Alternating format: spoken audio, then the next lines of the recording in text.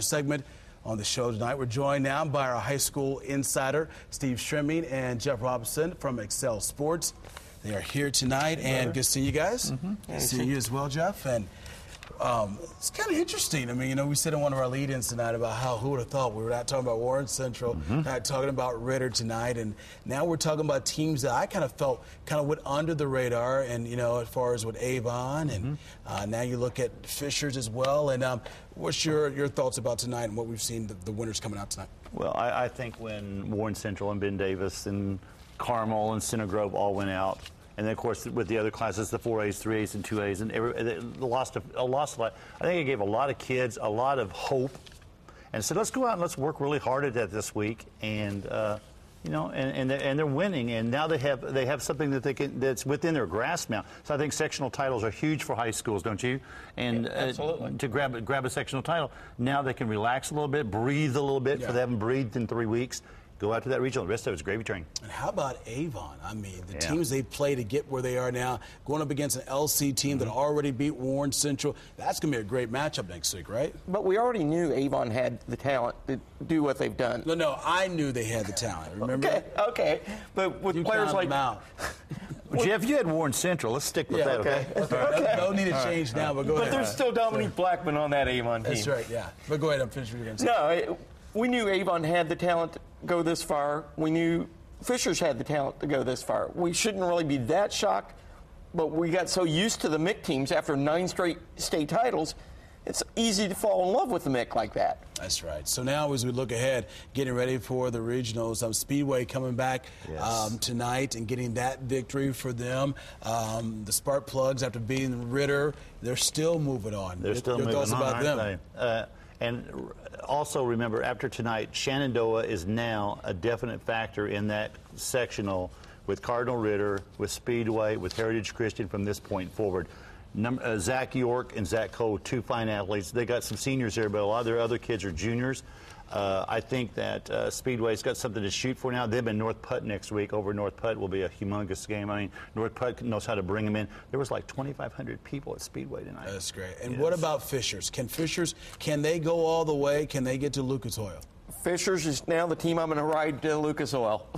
Really? I'm going to take them. And why is that? It's the power is right here in central Indiana, the way I've looked at it, and history steps with that. But I think Fishers might be the best team, or might be riding the highest high to get all the way. Aren't you glad that's on tape? Yeah. I am too. Ride the Fishers way. I don't know if Fishers wanted him rooting for him because we saw what happened at Warren Central. So, I mean, but you know what? Sorry, Rick. You know, what? I think the game, though, with Avon and LC is going to be really telling, because I think whoever wins that game could possibly get to Lucas Oil and possibly win the entire thing. But you also look up north. Valpo is Mishawaka. Mishawaka has now owned Penn 4 straight games. That's going to be a telling tale. Fishers has to go to play Snyder up north. They concentrate on Snyder because Valpo and Mishawaka sitting and waiting. Avon, Castle and Bloomington North, both teams are 6-6. Who would have thought that? How many 6-6 regionals have we seen? Yeah, well, hold on. Wait a minute. Let's read the score for you tonight. Time now for the score of the night. Take it away, Steve. Actually, I think that you should read that since that's your alma mater. It's yours. How about that? Evansville Bossy, the Bulldogs beat Evansville Memorial, the Tigers, 21-14. And that's how it was when I was back in school. We never lost to Evansville. Here we go. So here we go. 21-14. Evansville Boston will be at Indian Creek next week. So we'll probably send Chopper out there somewhere. So learn the name Daryl Killebrew, learn the name Jordan Diggs, learn the name Jaden Pendleton from Evansville Bossy, because AC is going to be talking about him until they get out of this tournament now. I couldn't tell you who even the coach was. All right. We're going to take a break. Thank you guys so much. Appreciate you coming in. Thanks. excelsports.com. Check out their website, everything you know about high school sports. All right, we're going to take a break. Next here on Hoosier Friday Night Overtime, we'll crown our final athlete of the week, of the season. Yeah, it's our final show tonight, so stick and stay for that. Coming up after this. Some graphic elements for Hoosier Friday Night and Hoosier Friday Night Overtime provided by Sport Graphics.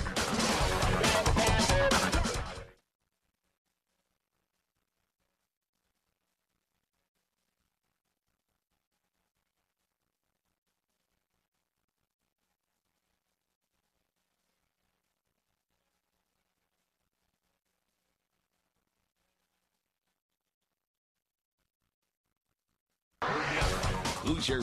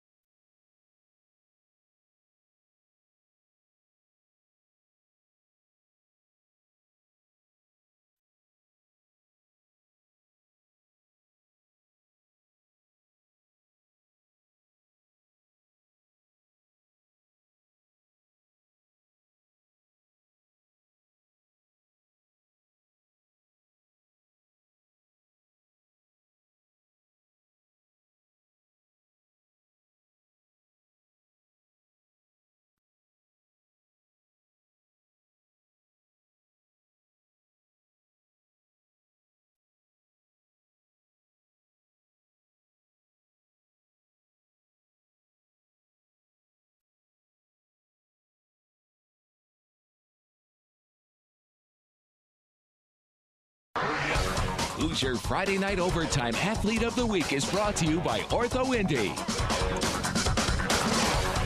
All right, time now for the Ortho Indy Athlete of the Week. Last week, Speedway finally snapped their 6-game losing streak against Ritter, and a big reason why was sophomore quarterback Austin Angela. The quarterback had 178 yards passing with 2 huge touchdown passes. Austin Angela, the final Ortho Indy Athlete of the Week this season. All right, so here, before we wrap things up, we're going to our final thoughts. Here's our final Hoosier Friday Night Overtime show, and that's it. Until next year, of course, for football. But you know, hey, it's been fun, right?